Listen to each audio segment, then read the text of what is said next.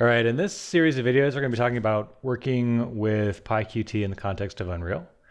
And if you are unfamiliar with Python and Unreal in general, I have an introductory course here available that you can check out.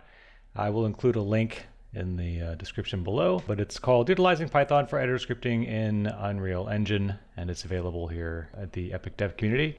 I'm also going to be using this UI template, which is available on my personal page, again here in the Epic Dev community. So if you want to grab it, you can just click over here and then I think expand code, and there's going to be like a little thing to copy the full snippet, and then you will have something that looks very much like this code right here. So one of the great conveniences of using PyQt is it's going to be identical in terms of setting up the UI. We don't have to do anything different depending on where we're going to ultimately end up. I've got a very simple UI here. I'm not going to walk through the process of creating it because at this point, hopefully that's pretty clear. But I've added a button here called print actors. And in the code, I am identifying it, creating a reference. And then I have a simple function here. This is a method that is just going to go through and get all the actors in the level and then just print their label. So I'll show you what that looks like very quickly. I've already imported this.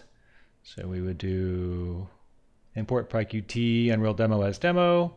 And then we got to grab reload. And then we can reload it. And it will just print the actors. And if I hit close, it'll go ahead and close it because it's going to run this close window method, which is available here in the template.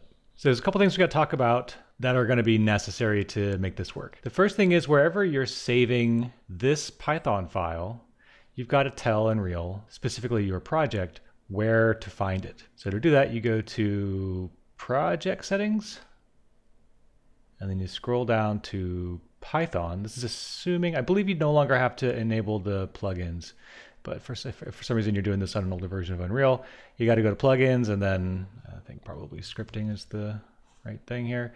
Make sure you've got editor scripting utilities and Python editor script plugin and sequencer. Well, this is probably not necessary, but if you want to do any sequencer scripting, turn that on as well. But anyway, got to make sure those are enabled. They're probably enabled by default. And then I have two additional paths here that I'm adding. So the first one is going to be to a project file inside of this project called Python, which is probably where this lives. I wonder if it'll tell me where the path is.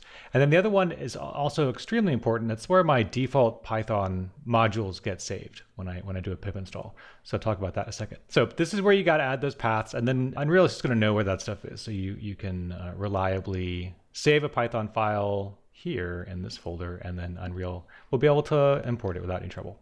All right, yeah, here's the path, right? So blah, blah, blah, Python, blah, blah, blah, Python. Okay, so yeah, that's going to be super important. The other thing we got to do here is we got to make sure that we have PySide 2 installed. PySide 2 is something that you're probably going to have to install manually. I don't think it comes by default in the default Python install. When you first install Python, there's a little option, a little checkbox that says, like, do you want to install this in the default location? If you check yes, this is where that will be. So you basically want to go through, find whatever your Python version is, and then just add this to the additional paths there. And that way, when you do a pip install on PySide 2, then it'll go ahead and put it in the right spot. So Unreal can find it, and it will be able to construct all of the Qt UI stuff that's so incredibly useful. In case there are any questions about how to install PySide 2, it's very simple. Just do a very quick Google search for it. Click on the first link here. And with most Python modules on the official documentation, there's going to be something like this at the top, which is going to be the pip install command for the module. You can just copy it. And then if you open a command prompt, all you got to do is paste it in. I'm probably going to get a message that it's already installed here, but that's all you got to do. And at that point, it'll be available in the site packages folder, whatever your default install path is for Python.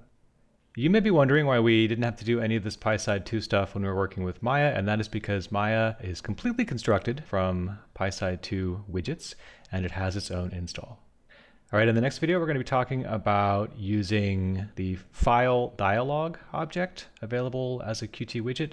Super useful and pretty simple to use, so stick around for that.